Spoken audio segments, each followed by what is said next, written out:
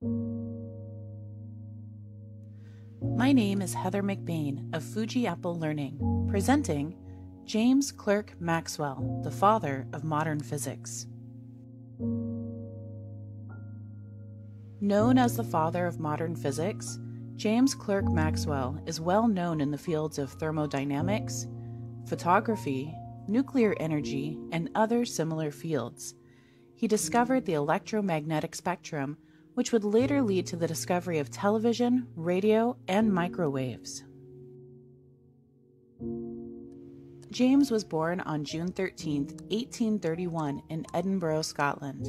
His family was not wealthy, but they lived a comfortable life.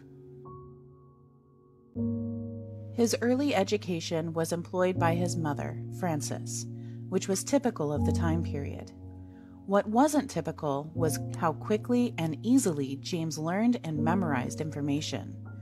By 8 years old, James could recite large portions from the Bible from memory.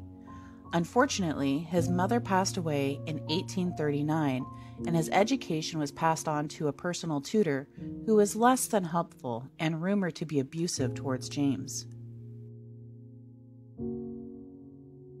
On February 12, 1842, James's father, John, took him to a demonstration of electric propulsion and magnetic force.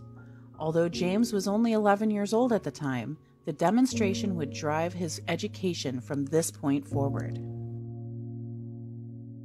James was later sent to the Edinburgh Academy, but did not fit in well with his classmates. Unlike the other students, James had a strong Galloway accent, which was viewed as being rustic and unintelligent.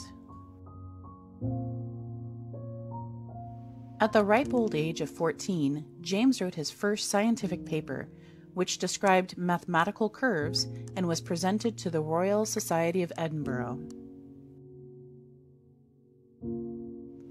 In 1847, James left the Edinburgh Academy and began studies at the University of Edinburgh. His first tutors at the university included Sir William Hamilton, Philip Kelland, and James Forbes.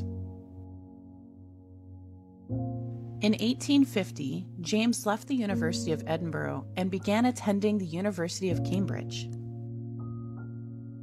James was even admitted to the secret society known as the Cambridge Apostles, which was an exclusive society of the intellectual elite. After his graduation, James read his paper on the transformation of surfaces by bending to the Cambridge Philosophical Society, which is still active today.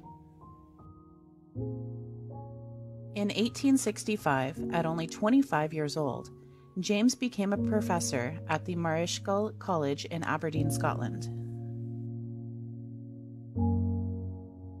During this time, he began to focus on the nature of Saturn's rings, which had puzzled scientists for at least 200 years.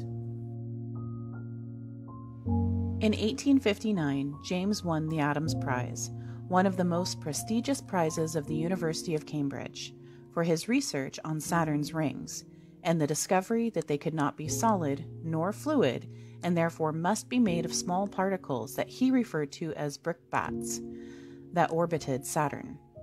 His theory was confirmed in 1980 by flybys made by the robotic probe known as the Voyager.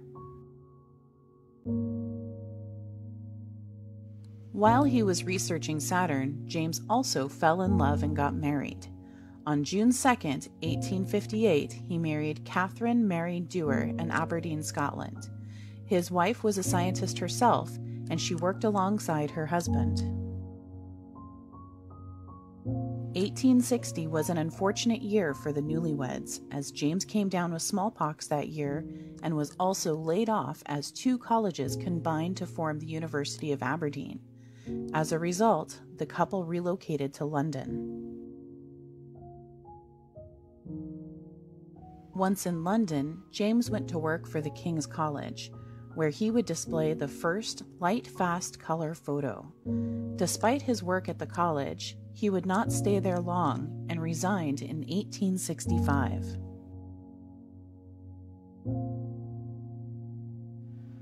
Shortly after leaving King's College, James and his wife moved back to Glenlair, where he continued his research on gases, electromagnetic induction, magnetic flux, electrostatistics, and displacement current.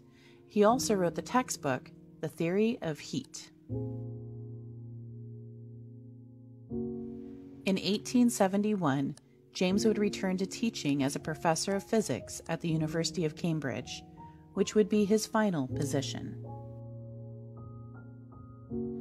At the age of 48, James died of abdominal cancer on November 5, 1879.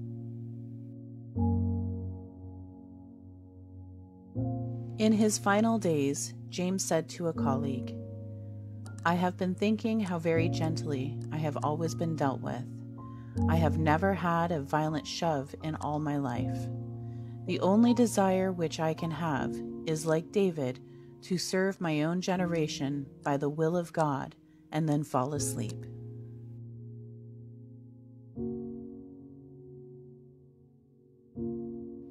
Thank you for watching Fuji Apple Learning with Heather McBain.